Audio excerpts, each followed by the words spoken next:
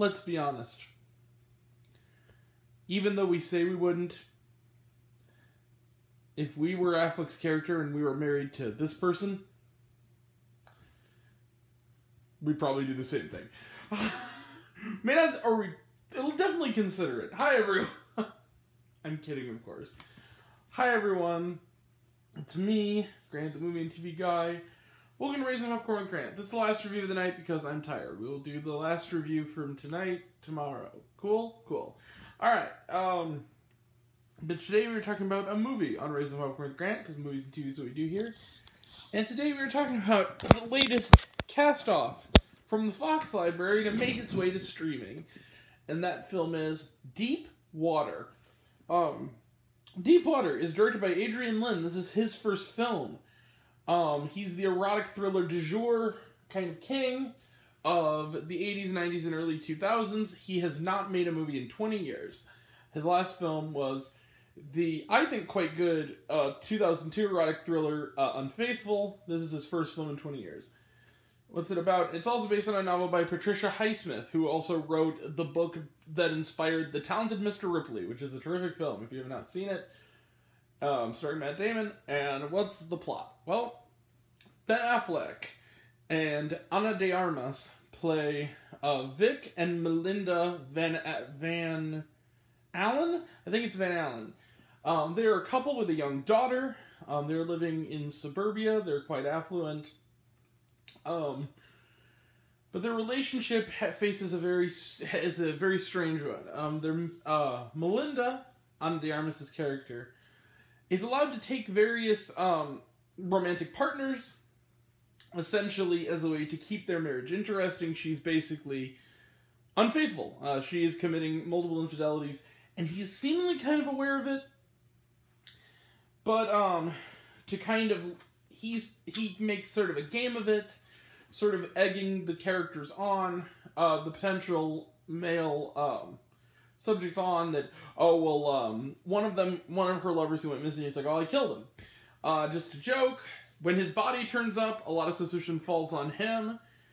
And then suspicion further goes on him when her latest sort of boy toy, played by Jacob Elordi, comes up from the pool and is very, very dead. And soon it becomes we realize that Ben Affleck, I don't think this is a big spoiler because it's very prominently a part of the plot, is is more jealous than he seems of this arrangement, and has in fact been committing some horrible atrocities, which weirdly enough might actually make Ana de Armas' character want him more.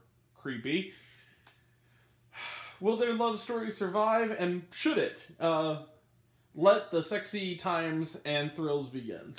And can be fun. So, here's the thing about Deep Water.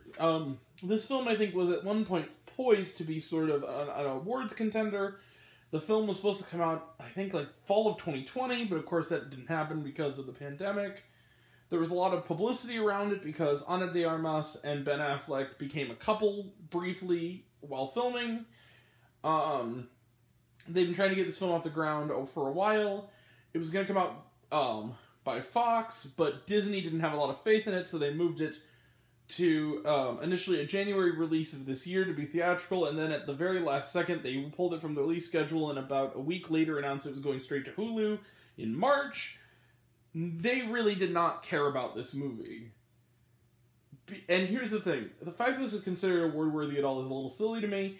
Ben Affleck and Ana de Armas are terrific actors. You also got some great support from people like Finn Wittrock and even Jacob Elordi, who I know criticized in the past, but since seeing the Mortuary Collection and stuff, my opinion of him has grown somewhat. It didn't help that my first movie where he really had a showcase was Two Hearts, or as it called, Two Heartless, which I hated. And also Tracy Letts and stuff, but this was never meant, I really doubt that this was meant to be a big deal. Because this is trash, but it's great trash. I definitely was never bored with Deep Water. I had a smile on my face the entire time. This is a perfect movie if you want to watch just a trashy erotic thriller, psychological horror thriller, at home, on streaming. Deep Water is that movie. And what I liked about it is, it just... no one seems to be taking it that seriously. And mind you, Affleck and de Armas are too good on the acting level to not give it their all. Like, they're giving good performances, it's just that the movie is not worthy of it. What I thought was kind of fascinating is this sort of game between these kind of domesticated types where, in the public forum, among these kind of hoity-toity friends, they are, like, the perfect couple. But then behind closed doors, like, they can barely get through a dinner together without making very, very dark, passive-aggressive remarks and sort of underhanded, sort of moderate threats. It was kind of effective at showing sort of the decay. It almost makes... now, it's not nearly as good as this film, do not get me wrong, but it almost makes a perfect double bill with Gone Girl, in the sense that Gone Girl is a better film, considerably. Gone Girl was one of my favorite films of the 2010s, but there's a certain level of, like... and even shades of, like, Highsmith's previous work, Talented Mr. Ripley, where there is, like, this element of... I don't know. I did really enjoy myself. I thought it was a fun time. Was it substantial? No. Was it kind of sexy? Yeah, a little bit. Let's be real. Ana de Armas is a beautiful woman. And, I'm a guy. To be honest with you, it was nice seeing Ana de Armas in this kind of movie. That's what I'll say about it. Because she's a very beautiful woman. And a very good actress. So, overall, good time. Let's close the book on it. You know what? I'll give Deep Water a matinee rating. I'll give Deep Water 3.5 out of 5 stars. It's not perfect, but it didn't really deserve to be cast off like this. This was a perfectly fun kind of beach read trash thriller that is a good night-in kind of movie. I think Hulu might have been the right spot for it. I think that's the one shrewd decision that worked. It is funny that I don't think either of them are promoting this movie at all because, understandable, they're broken up since then, taking so long to come out that their brief relationship kind of ended, so they probably don't want to be associated with the film anymore. But it's better than that. I enjoyed it fine. Alright. 3.5 stars. Trailer Trash, none. Watch on Hulu. Was there shawarma? Yes, there was. During the credits, there's actually a weirdly kind of adorable scene with their young daughter, who is actually very likable in the movie. Very cute. We're sticking around for her. A nice little capper. Also, there's a song selection at the end of the credits that adds an eerie kind of denouement onto the film. It's kind of funny.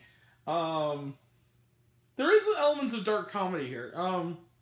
Alright, 3.5 stars. Yeah, that's it. We'll be back with more than robots, rather, tomorrow.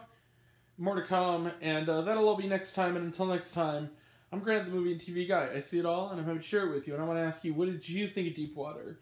Did you love it? Did you hate it? Do you think my opinions were good? Do you think I was full of crap? Comment below, let me know, and I love you all, I appreciate you all. Love you, customers. I love you 1,000. Be kind to one another. If you like this video, give it a like if you want to. Give it a subscribe if you want to.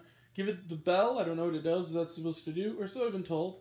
Want to find me elsewhere? Reviews, this, and other fun stuff. You can check me out on letterboxd.com at Raised on Popcorn with Grant.